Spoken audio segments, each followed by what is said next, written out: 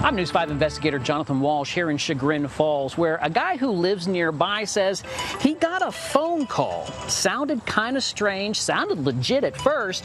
Someone claiming to be from the Cuyahoga County Sheriff's Department.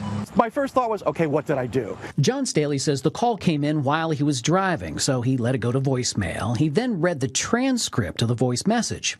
It sounded incredibly legit. Here's part of the message that he heard. Good afternoon. This is Lieutenant Justin Branberry calling with the Cuyahoga County Sheriff's Office Civil Services Division. That name, Lieutenant Justin Branberry, will be quite significant in just a moment. But first, John says he did some digging. The email addresses that were on there were not legit. I looked them up. The website was on there was not legit. And it turns out other law enforcement across the country have been dealing with the same kind of call.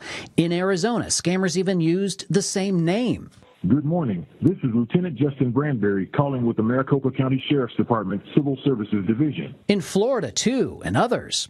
Again, this is Lieutenant Justin Branberry, and you may reach me at Extension 2 for the Civil Service Division. Cheryl Harris is the director of the Department of Cuyahoga County Consumer Affairs. They're meant to be really confusing. There's a lot of information coming at you. She tells us scammers hit one local person where a guy said he was an agent doing an investigation. And we just got one today from a woman who lost $3,000. That was her entire Social Security check.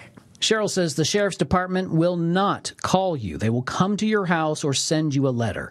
Thankfully, John didn't call the scam number, didn't lose money, but he did come forward wanting to warn others. I have a 92-year-old mother-in-law, and she could very easily fall for something like this, because at initial glance, I fell for it too. Remember, with any phone call that you're not familiar with, be careful. Report suspicious activity. I'm News 5 investigator Jonathan Walsh.